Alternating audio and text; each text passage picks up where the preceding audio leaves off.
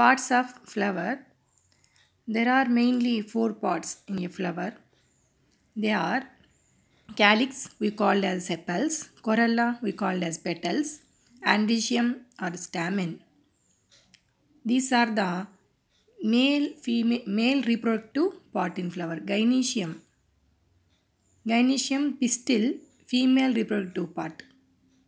Now we are going to learn parts of flower in Datura. Here Datura have section cutting.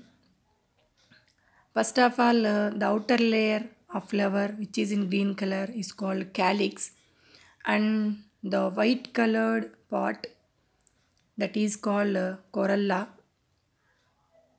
and so many parts are there: style, filament, stigma, and ovary, ovules. But these are the small parts.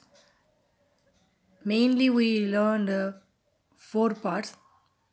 First one is calyx, which is the green color, and second one is corolla, the attractive part of the flower.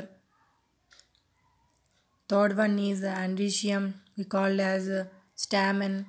This is the male reproductive part. Female reproductive part called gynoecium. It has three parts: stigma, style,